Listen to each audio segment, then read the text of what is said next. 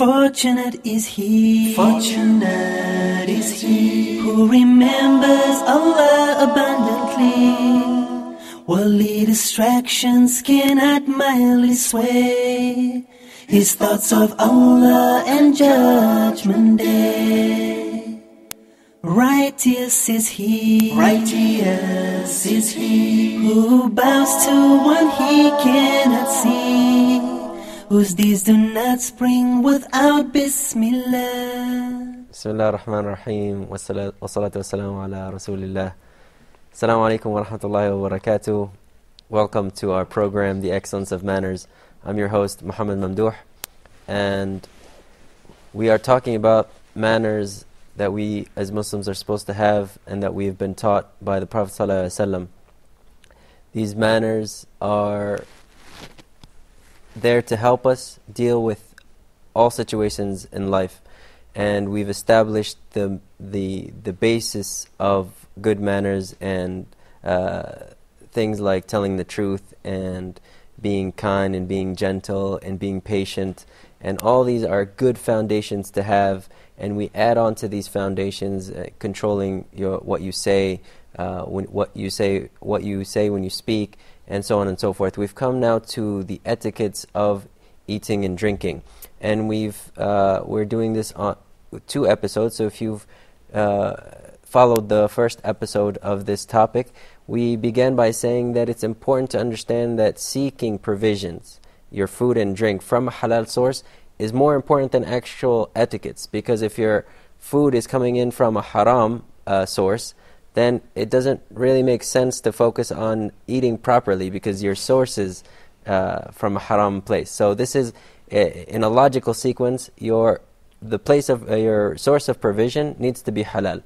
And then you look at the etiquettes of how to do things as the Prophet ﷺ taught us, such as saying Bismillah ar-Rahman ar-Rahim when you begin eating. You eat with your right hand, you eat whatever is closest to you, and that we say Alhamdulillah at the end of our food, and we thank Allah for the food and the provisions and everything that He's given us, and the benefits of saying these, and it gives us barakah, and may Allah bless us with what He has given us.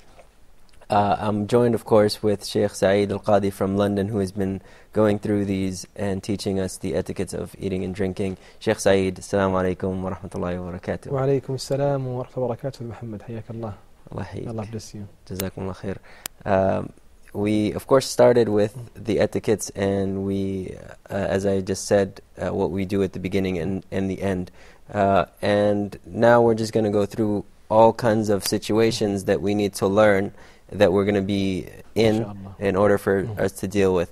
The first one I would say is when you're invited to food, not necessarily at someone's house, but if you are fasting on a day that is not during Ramadan, like a voluntary fast, and somebody offers you food, what is the recommended etiquette here? Inshallah. Bismillah ar-Rahman ar-Rahim. Alhamdulillahi Rabbil Alameen. Allahumma salli wa sallim ala nabiyyina Muhammad wa ala alihi wa sahbihi ajma'een. All praise due to Allah alone. We praise Him, we thank Him, we seek His guidance and His forgiveness. We repent to Him, we seek refuge in Allah from the evil of our souls and our sinful deeds. Whoever Allah guides, none can mislead, and whoever Allah misleads, none can guide. Allahumma salli wa sallim ala nabiyyina Muhammad. If you are invited for a food, then you should answer the invitation, especially if that invitation is for a marriage food. النبي صلى الله عليه وسلم said, Muhammad, إذا دعي أحدكم إلى طعام فليجب. If one of you is invited for a food, then let him answer the invitation. Then he said, if you are fasting, then فليصلي, mean let him supplicate for the host, make dua for him. If you don't want to break your fast, although you have the choice to break your fast. If that fasting is voluntary fasting, you can break your fast. But if you chose not to, you can make supplication for the person or for the host, make dua for him. This is the sunnah. Otherwise, if you're not fasting, you should eat with him. So the rule here is to accept an invitation when you're invited. Yeah, especially if it is for a marriage invitation. Especially for a marriage invitation. We call it walima after marriage. Yes. And when you're fasting, you have an option either to break. If it's or voluntary fasting, you should break it and eat, and then you can make abattoirs next time. What if you are invited, for example, to someone's house and your friend is with you that day, and the host has only invited you? Can you bring along someone without telling the host? Well, it's not from the etiquettes of going to your brother or visiting your brothers. If somebody followed you and you're going to someone else's house, you should inform the host. Or in case if you couldn't inform him, then at least once you arrive at his door, you should say to him that this man followed me or this man is with me. Will you allow him or not? And we have the sunnah, and Nabi sallallahu alaihi wasallam on one occasion, he was invited for food. And one of the Sahaba followed him. He went with him. And he said sallallahu alaihi wasallam to the host, once they arrived at the door, he said to him that this man followed us. If you want, you can allow him. If you don't want, we can ask him to return back. The Sahaba said, Rasulullah, no, allow him, he can come in. The sunnah is to do that, to inform the host and let him know about you, the one who's accompanying you. SubhanAllah. I know some of these questions are just basically, they're just consideration. I mean, it's always good to consider someone's situation, but it's also good to establish them as part of the sunnah, because you also get reward when you do something that the Prophet ﷺ, even when it's just some simple consideration. You pick up the phone and you ask someone, let them know. And when you're invited to someone's house, or not necessarily someone's house, and they put down a plate of something, food that you might not like. What should you do in a situation like this? Well, if you don't like a food, just leave it. Don't eat from it. Okay? But don't find the fault in a food. Don't say this food is too much salt in it, this food it's bad. It's not good. And Nabi sallallahu alaihi wasallam, he never found fault with food. ما عاب طعام قط. If he likes it, he will eat it. If he doesn't, he will just leave it. So you never negatively criticize, and that should be our etiquette. Yeah. Because you might don't like it, and others like it. Yeah. Other people like it. So if you like it, eat. If you don't, just leave it. Jazakumullah khair. What should we do when we're eating with a group of people? Are there certain etiquettes that are supposed to be practiced when we are with a group of people? Yeah, they are.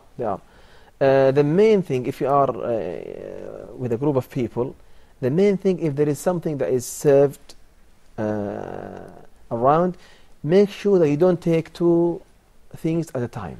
For example, if there is a tray of dates or a tray of fruits and it is circled around, make sure you don't take two dates at a time. Take one at a time. Unless if you take permission from them. Take one at a time or take one fruit at a time. This is the sunnah. Nabi Sallallahu said, don't eat two things at a time if you are in a gathering, unless if you take permission from everyone. So just shows some as well consideration to people. Really, and because also if everyone is taking one and you take two, this might it's not fair, and it might cause your brother to feel something that it's not necessary. Yeah, it's not necessary situation. All you have to do is just ask, and it won't be a problem. I wanted to mention something. Perhaps you can enlighten us on this. People have different manners in different cultures. If this is their culture to, for example, go from like an older person to a younger person, or to whatever culture they have with different foods and stuff like that, is it also good to adhere to the different culture? Is it part of when you go to if the culture doesn't contradict with the sunnah, then it's okay. You can go with the culture. But if the culture contradict with the sunnah, then you should stick to the sunnah. Jazakumullah khair. The issue of food here that we're talking about is because everyone, of course, eats and needs to eat. So it's this daily ritual that we have, and some people put a lot of emphasis in it, and some people don't. And it's just it's something that everyone can relate to. That's right. Why is this such an important issue, and what is the barakah that is associated, or the blessing associated with food? What is associated with food? How can we gain barakah? Yeah. Okay. To gain barakah in the food, first of all, if you are in a gathering, make sure you eat together. if there are many people around you, or you are or in a company of people, eat together to have more barakah, to have more blessing in your food. And Nabi sallallahu in one occasion, some of the companions came to him and said to him, Ya Rasulullah, we eat but we don't feel satisfied. نأكل ولا نشبع. We always eat but we never feel satisfied. He sallallahu said, perhaps you eat separately. They said, Ya Rasulullah, yes, we eat separately. He said, then eat together and begin with the name of Allah. If you want barakah, begin with the name of Allah and eat together. Don't eat separately. It's the first method to bring blessing. So you should find every opportunity to invite people to eat with you. To invite people to eat with you. Or if you are together, don't eat separately. Eat together. In the same. Secondly, don't eat from the middle of the vessel. Eat from the sides. Eat from the sides. In the hadith, and the sound hadith Sahih Bukhari, that the barakah is will be descended upon the middle of the food. The barakah descends upon the middle of the food. So eat from the sides so that you can have more food. Eat from the sides of the vessel. Don't eat from the middle. So if there's a plate, basically you eat from your whatever is closer to you, and then you eat the sides until you get to the center. The last thing should be the middle of the. And also, if a morsel falls from you, make sure you take it and you clean it up and eat it. Don't leave it. Because we have in the hadith as well, in the sound hadith, that if a morsel falls from you, take it, pick it up, clean it, and eat it, because you don't know where is the barakah, where is the blessing. It might be in that morsel. Also, once you finish, if you want also barakah and blessing from Allah subhanahu wa ta'ala, make sure that you lick your finger. You either lick your finger or have it licked, probably by your wife. So lick your finger, because also in the hadith and sound hadith, you don't know where is the barakah. Lick your finger once you finish the food. Don't wash your hand before you lick your finger. So these are all the methods to bring barakah when you're doing a simple something like eating. There's a right way to do it, and there's a way where you can get the most benefit from something that you're going to do anyway. So why don't you do it the correct way and gain barakah also. I wanted to mention also that dropping the food, this is also something that happens very frequently, and some people, they shy away from doing this, and that even at the Prophet ﷺ's time, he's mentioning it, and it's not like dirt back there it's the same as dirt back here. It's the same. Just take it, pick it up and clean it and eat it, inshallah. Jazakumullah khair, Sheikh. We're going to take a quick break and we'll come back with our etiquettes of eating and drinking. Please stay tuned to the Excellence of Manners. Jazakumullah khair. Assalamu alaikum wa rahmatullah. Fortunate is he who remembers Allah abundantly.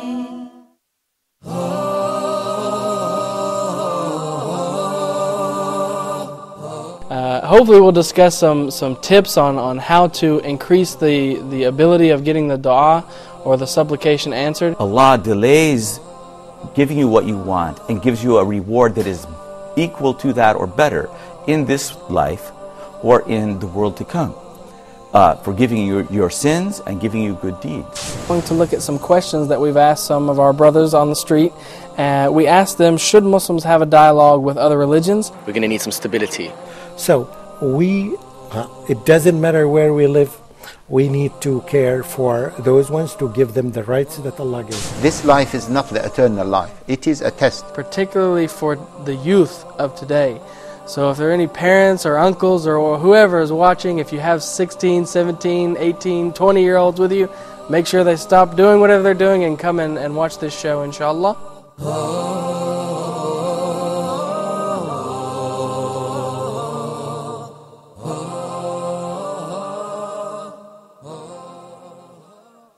Fortunate is he who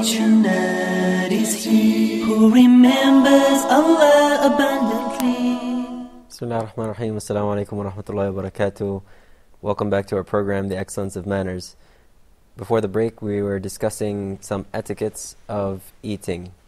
and we're discussing this with our dear guest, Sheikh Saeed. Sheikh Saeed, assalamu alaikum wa rahmatullahi wa barakatuh. وعليكم السلام ورحمة الله وبركاته. حياك الله سيد محمد. Allah hayk. Allah bless you. Jazakumullah khair. We were discussing some of the etiquettes when you eat in a group of people and the barakah that comes to you while you're eating, and some of these etiquettes that you're supposed to share as much as possible when you're eating. Don't eat alone. That's right. And if you something falls from you, pick it up, clean it, and eat it. And the barakah is mentioned in that, because we don't know where the barakah is.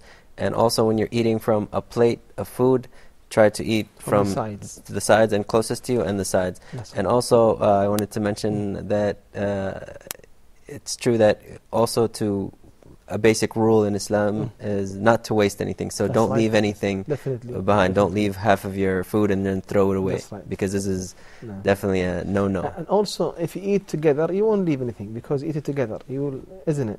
But if you take something for yourself only, you might end up leaving something. Exactly. So this is one of the other things, that if you get a big plate by yourself and you're eating by yourself, you're more likely to leave something behind, and it's going to be wasted as opposed to somebody else having the benefit.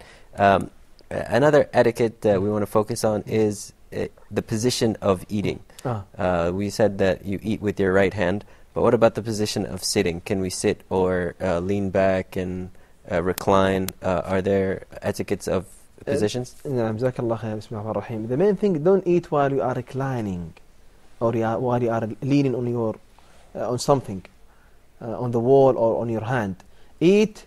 The sunnah is to eat while you're, as Ibn Hajar rahimahullah, one of the ulama said, one of the scholars said, that you should eat while your right knee is erected and your left knee is bent down. So you bend down your left knee and you erect your right knee. This is sunnah, how to eat. Imam Baghdadi said as well that you are allowed to put a mattress beneath you if you want. You can put a mattress, but don't lean on the wall or lean on a pillow while you are eating. So you basically sit up. Sit up, like your back is straight. Hadith says, لا أكل متكئ, I don't eat at all while I'm reclining on something or while I'm leaning on something. Now this is talking about food, and how about when we drink? Are there etiquettes when we're drinking? There are many etiquettes, but the most important etiquette is while you're drinking, make sure that you don't drink at one gulp or at one go or one take. Drink in 3 takes or 2 takes. Take your time when you drink. In 3 gulps. And Nabi Sallallahu Alaihi Wasallam said, don't drink like the camel drinks. The camel drinks in one go, in one gulp. But drink in 2 or 3. 2 gulps or 3 gulps or 3 takes or 2 takes. So once you drink in 2 or 3 gulps. And this is the practice of the Prophet ﷺ, that he drank in... He used to drink like this. He used to drink in 3 or 2 gulps. Jazakumullah khair. And also from the etiquette of drinking is that you begin with Bismillah and finish with Alhamdulillah as well. Same thing like food. The same thing with with food. And also furthermore, from the etiquette of drinking, don't breathe on the water or on the vessel when you drink. Make sure you don't breathe on it. Rasulullah said don't breathe on the vessel. And that usually happens when you have kind of like a cup and you're not taking the cup away from your mouth, so you're breathing into it. So you're just breathing while you're drinking. And is this what you're talking about? Yeah. You shouldn't breathe in the cup, but just take your time, remove it away, breathe, then drink again. Okay. Jazakumullah khair. We had discussed already that what we should do when we are together, and if somebody invites you and we're eating together. How about the serving? If you're hosting people, what is the etiquette of serving them food? Who should you serve first? May Allah bless you. Very important question. You should serve the people who are on the right. Regardless of their age, regardless of their status, you should serve the people who are on your right side. And Nabi Sallallahu Alaihi Wasallam, on one occasion, he was with Abu Bakr radiallahu anhu, his close friend. And Abu Bakr was on his left hand side. And another Bedouin man was on his right hand side. So Rasulullah was given a cup of milk. Or vessel of milk. He was drinking the milk. Once he finished, he gave it to the man who is in his right hand side, the Bedouin man. Although Abu Bakr is closer to him, Abu Bakr is his close friend. He gave it to the Bedouin man. And he said, Al-Ayman fal-Ayman. Once you have if you have any food, you should give it to the person who's in your right hand side.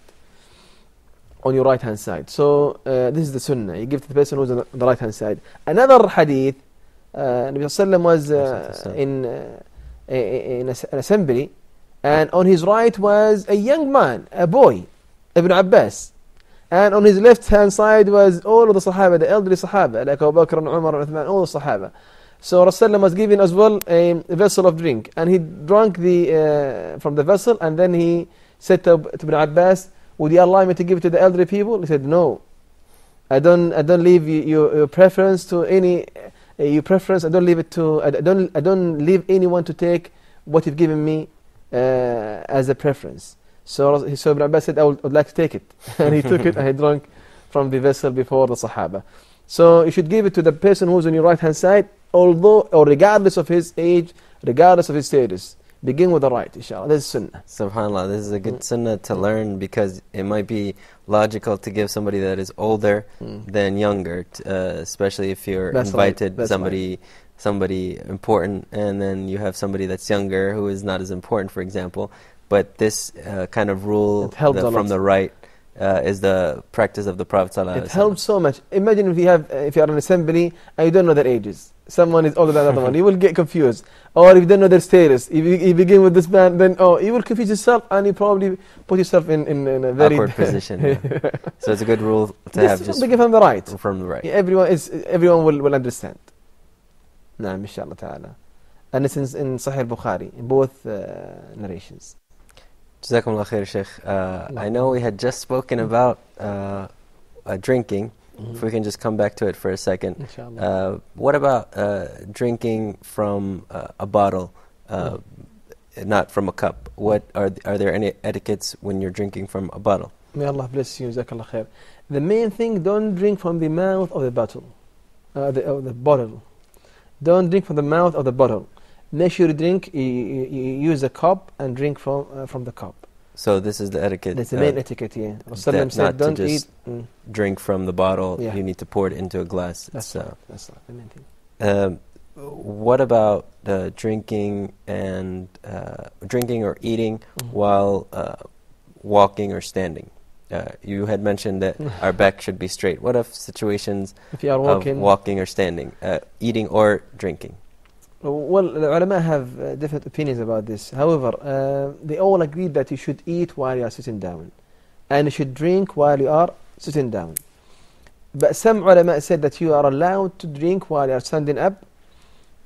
And they brought many hadith. One of them is hadith Ali radiallahu anhu, when he said that Rasulullah, when he drank while he was standing up, and he said that I saw him doing so, drinking while he was standing up. And he ﷺ as well in the sound hadith, he drank while he was standing up at the time of Hajj. They brought to him a drink of milk, and he drank the milk. And he drank from Zamzam as well while he was standing up. But the ulama said because he did this because he was in a hurry. He didn't have time to sit down. He was in need to drink quickly and move. Therefore, if you are in a hurry, you can probably drink. This is how we can bring all the hadith together, all the evidences together. We can say if you are in a hurry to drink, you can probably drink while standing up. But otherwise, you should sit down and drink while sitting down. Okay, so the concerning the food, eat. Make sure you eat while you're sitting down. Don't eat while you are walking. Because we have in the hadith as well, Anas radiallahu anhu said, don't drink while you are standing up. They asked about food. He said the food is worse. Is more evil to eat while you are walking or while you are standing up. However, some Sahaba used to eat while they were standing up and walking.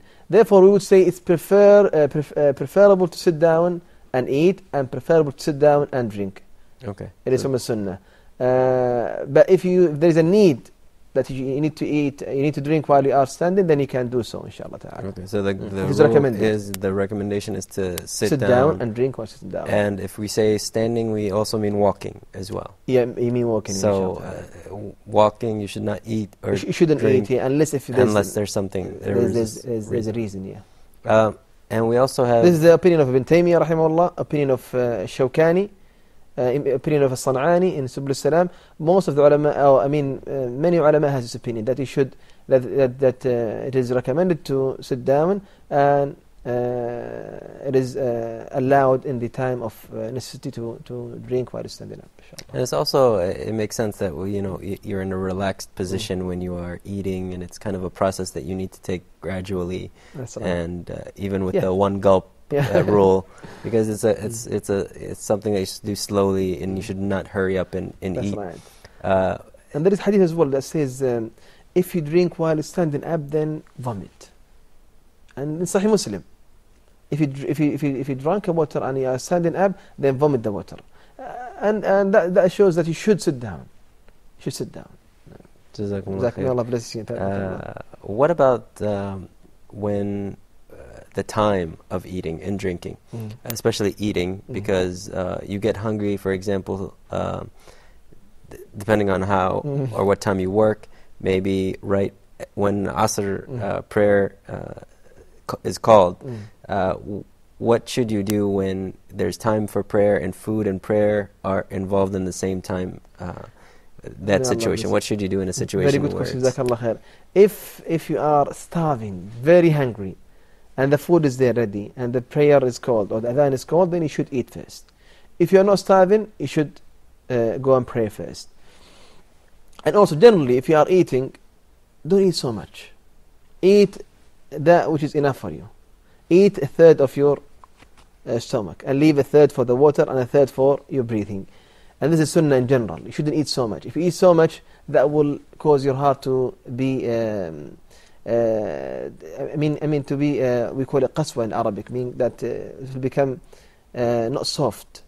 It will not. If you ask yourself in Ramadan, for example, if you eat so much and you go to the Taraweeh, you go to the prayer, you won't feel that you are comfortable.